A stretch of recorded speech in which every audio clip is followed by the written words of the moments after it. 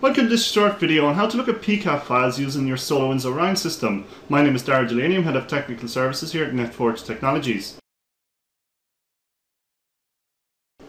So the first thing I need to do is create a packet capture file. Now there are many ways to do this, so I'm just going to go to Start Wireshark. So I've installed Wireshark here on my laptop.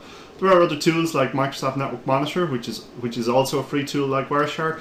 And you can get packet capture files from firewalls, and other network devices are able to generate them as well.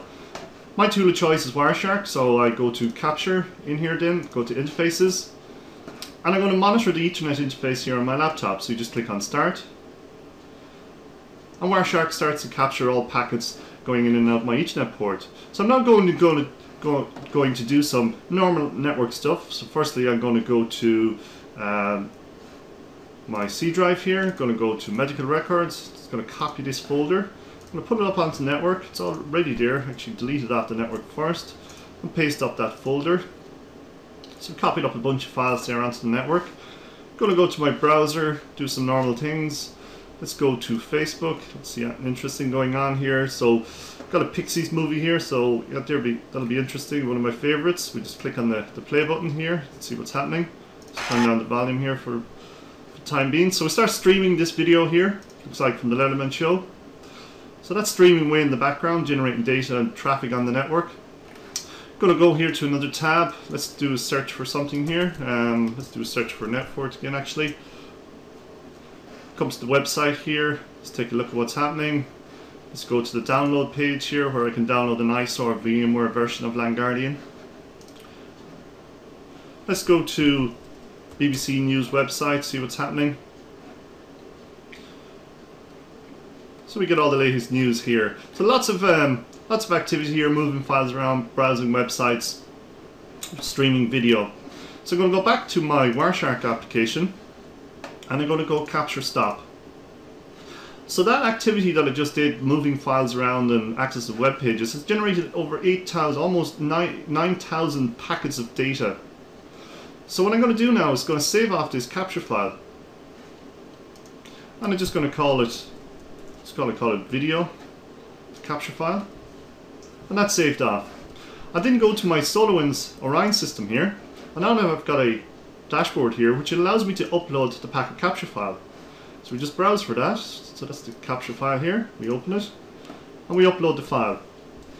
So this file is then uploaded here. Now in the background I'm running the NetFort DPI engine, and a couple of things are going to happen. It will perform deep packet inspection on this capture file, and it will extract out certain information. So let's hit the process button, and what's happening now is all packets within that capture file are replayed. An intrusion detection engine and a traffic analysis engine takes a look at it and extracts out certain information like, you know, client IP addresses, like websites, like file names, like stuff. If my laptop had any issues with viruses, it would detect that type of activity as well.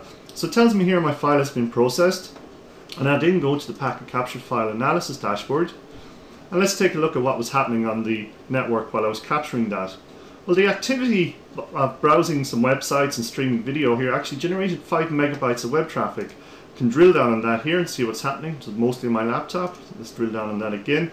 And we can see my laptop here making connections to Facebook and BBC. This IP address here is probably associated with YouTube. So I only watched that video for about 30 seconds, and yet it generated 4 megabytes of data. From a security analysis point of view, my laptop looks to be in good shape. I'm not triggering any viruses or anything like that. Now it is telling me here I'm accessing Windows file shares. And over towards the right here we can actually see further information. Here's my laptop connecting to a system on the network. It's file share, and it's copying up some medical records here, some x-rays. Further down we can see the websites I access. So I access the BBC, I access a whole bunch of other sites, and that can happen when you click on a website. Other kind of ads and other things can be accessed as well. But this can be very useful if you've got sort of malware, or you're suspicious about your system, if it may be phoning home to some website that you're not aware of. You can check out this here. You can see what connections this, in this case, my laptop was making, and there's further analysis of that down here. That's quite detailed, looking at the Facebook, what I was clicking on within Facebook. So this is a nice high-level view of what was captured within that packet capture file. When I'm finished, I go to the file load page, and I just delete the packet capture file, and I'm ready to process another one from another part of the network. And there's a tip as well, you don't have to just capture data on your laptop. You could also plug your laptop into a switch and set up a span port, and you could use Wireshark to capture that span traffic and then use something like this here to take a look at what is happening on your network. Okay, well that's just a quick overview of what you can do with packet capture files using the Orion application and the NetFort DPI engine in the background.